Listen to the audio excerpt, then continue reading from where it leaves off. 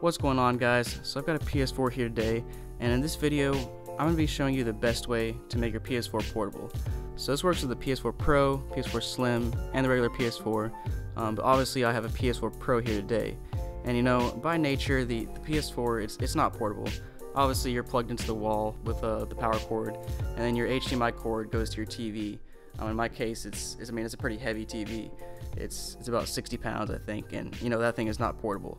So I'm going to be showing you the best way to make this portable. Now, Sony actually has a way that they've tried to make, kind of tried to make the PS4 portable, and that's by streaming the games through your PS Vita or through your phone, and then hooking up your controller to your phone. And now these are pretty cool. They work kind of well, but I mean they're streaming through your internet, so the games are kind of laggy. If you're playing like COD or something, it's not going to be fast enough for you to make quick enough of reactions. It's just too laggy. So this method I'm going to show you is the best way to play your PS4 on the go. Has no lag, and it works really well.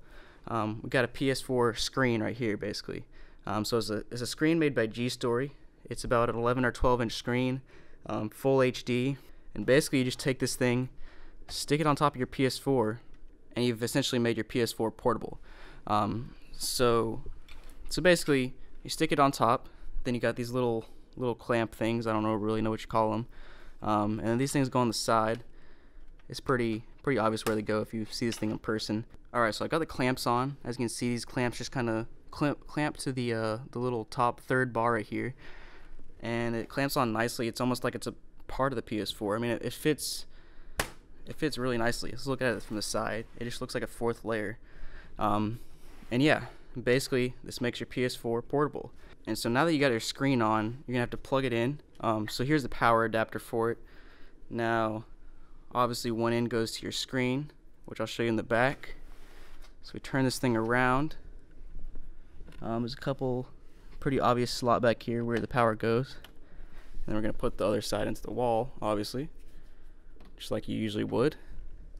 So now we've got power to our PS4, and we got power to our screen. And as you can see, we got a red light there. That means we got power. And our last step is just plugging an HDMI cable in from the screen to our PS4. Alright, so I've got my HDMI cable plugged in now. It's going from my PS4 to my screen. HDMI cable from the TV is unplugged, so we're only plugged in to this PS4 Pro portable monitor now. And we've essentially made our PS4 portable. So let me go ahead and show you how it works. Let's go ahead and turn our PS4 on, and let's go ahead and turn the screen on. So now it's got a green light, and here we go. We got a little white screen that says G-Story, and we just wait for our PS4 to boot up. And there it is. So there you have it. Essentially we have a PS4 portable now, and as you can see, there's essentially no lag to it. It's just like playing your PS4 on your TV at home. It even comes with this little remote where you can control stuff, go to the menu, change the volume, mute it, everything like that. So I mean, it's pretty sweet. Your PS4 is portable now. And now one thing you may be asking me is, I still got two cords plugged into the wall. Is this thing really portable? You're right. Right now it's not 100% portable. And in most cases this is going to work for most people. You just take both of these things, stacked on top of each other, wherever you want to play it, and then plug those two into an outlet, in your room, at your friend's house, wherever, and that's going to work fine. But if you want to make it even more portable, you can actually buy basically a big battery backup that has a couple outlets on it, and you can plug your PS4 and your monitor straight into that, and at that point you're essentially completely 100% portable. The only thing you got to watch out for there is you got to make sure the battery backup has enough wattage to support the PS4 Pro and the monitor. I'm not sure what the power consumption ratings are on the PS4.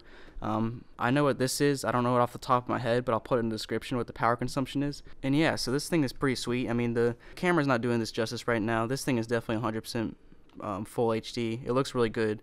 Obviously, it doesn't look as good as a 4K TV or monitor or whatever, but it's full HD, 1080p. It looks really good. I mean, you can play Fortnite on the go now. You can play Spider-Man, whatever game you want to. Every functionality of PS4 is good to go. Basically just a screen stacked on top of your PS4.